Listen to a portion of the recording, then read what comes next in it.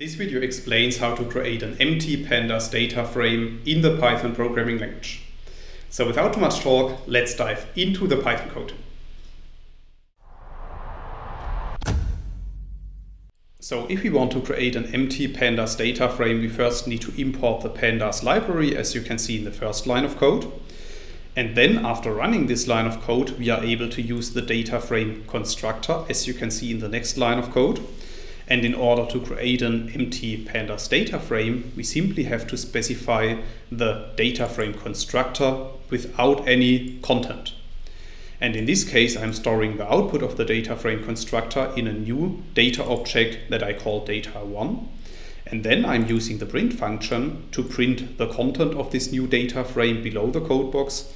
And as you can see after running these lines of code, a new empty data frame with 0 columns and 0 rows was created.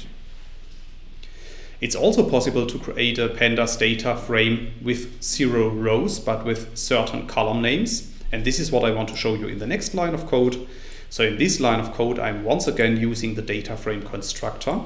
However, this time I specify the columns argument, and to this columns argument I assign a list of certain column names. So in this case, I want to create an empty pandas data frame with 3 columns, which are called x1, x2, and x3. So after running this line of code, another data frame called data2 is created, and we can print this data frame below the code box using the print function. And then you can see that we have created another empty data frame. However, this time our data frame already contains 3 columns, which are called x1, x2, and x3. That's all I wanted to explain in this video.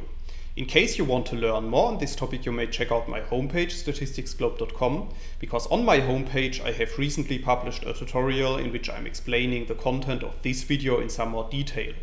I will put a link to this tutorial into the description of the video, so you can find it there. If you have liked this video or if you have any questions, let me know in the comments section below. I'll try to respond to all comments as soon as I can.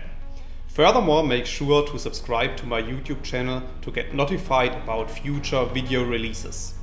I have already published about 500 videos on this channel, and I'm releasing new videos on a daily basis. Thanks a lot for watching. See you in the next video.